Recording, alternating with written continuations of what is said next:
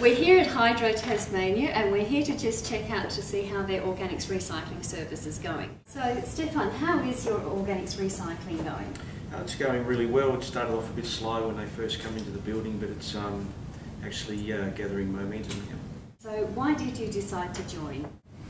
We have a really strong sustainability group within Hydro Tasmania, and last year we did a waste audit and found that 20% of our waste going to landfill was producible organic waste. And after hearing about what the work that you guys do, we signed up for a 3-month trial and we haven't looked back. Out of 10, how would you rate your organics recycling service? 10 being perfect and 1 being terrible.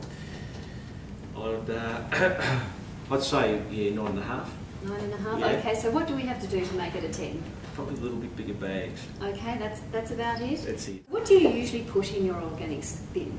Well, we basically put everything organic, everything which is one's left, which in the office environment is a lot of tea bags, coffee grounds, fruit scraps like apple cores, orange peels, and leftover food, sometimes bread, and no plastic or other things which we get recycled in other ways. Did you have any challenges when you first started? Yeah, probably a lot of people around the building say, oh, what's this? I said, well, just read the top of it, it tells you what it is.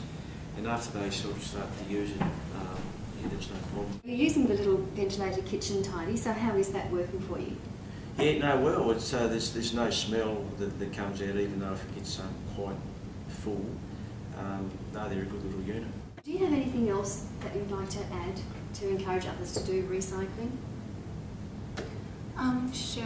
Introducing this program, it helps us to sort of drive sustainability messages throughout the business, and sort of it also enables people to start thinking about what they're doing at home as well as in the office.